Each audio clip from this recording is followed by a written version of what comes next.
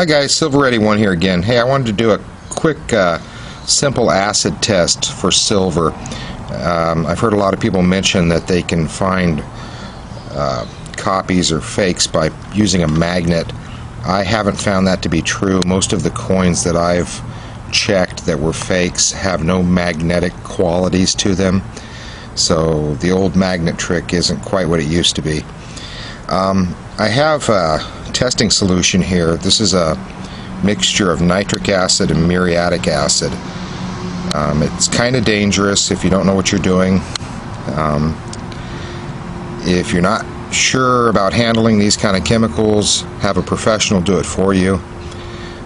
Kids definitely don't try this at home. These are dangerous chemicals, and if you do try something like this, always wear gloves and eye protection.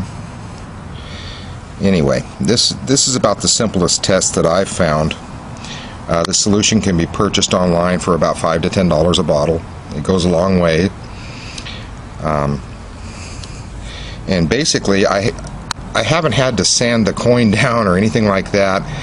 If you're trying to test through silver plate, you might want to etch it a little bit before you apply the acid. It'll give a better reading.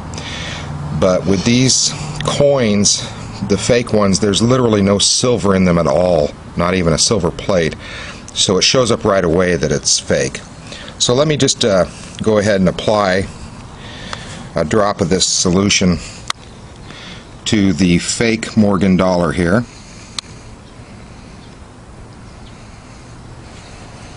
And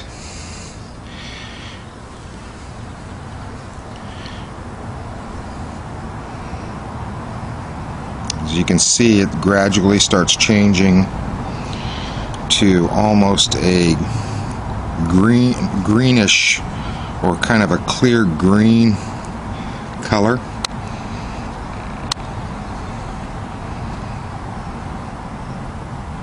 If you can see that very well. Okay, it's definitely almost a turquoise. So let's try the real Morgan dollar here. Oh, and by the way, only do this with junk silver coins. This will destroy the value of any collectible coin. Only try this with coins that you know have no value and they're only considered scrap, because if it has any value at all, this will absolutely destroy that value.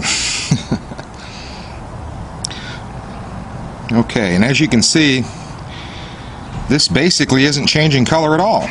So if you can show the two coins together, there's quite a bit of difference. This will stay a reddish brown, and the other one is almost turquoise. It's almost a green. So easy to tell the fake here. Very easy. Let's move over and try this on the Walking Liberty halves. Of course, we have the fake one here, and we have the real one here. This is the recent Chinese fake, and a lot of times with the fake coins you'll notice that they are very worn, and they do that intentionally so they can't be identified as fakes quite as easily. The more wear on a coin, the harder it is to identify its authenticity. But right away you can see nice and brown, or reddish brown, turquoise. I mean green turquoise. Hopefully it's showing up in the video, but there's a huge difference between these two. Okay, and let's try one last coin.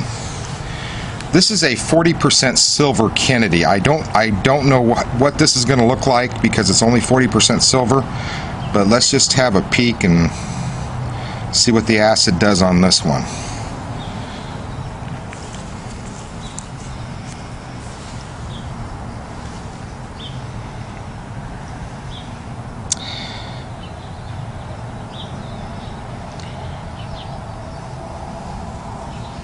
Let me compare these two. Well, you know, let me show you the difference between those two dots. It's not quite as reddish brown as the 90% silver Walker. It's almost a